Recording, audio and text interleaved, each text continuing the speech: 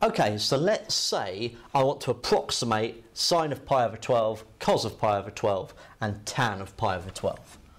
Now I know that from my small angle approximations, that if sine theta is approximately theta, then sine of pi over 12 is approximately pi over 12.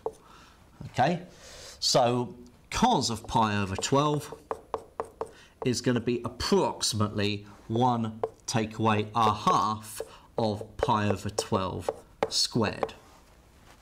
Okay, so pi over 12 squared, half of that, 1 take away that, is 0.966 to 3 significant figures.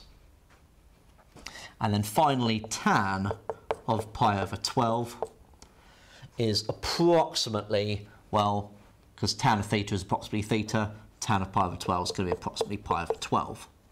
So if we work out what pi over 12 is as a decimal, then that's 0.262 to 3 sig fig.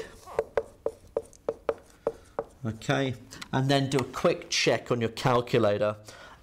So sine of pi over 12, I get 0.259, which is close to the 0.262. Cos of pi over 12 is 0.966, which is very close to cos of pi over 12.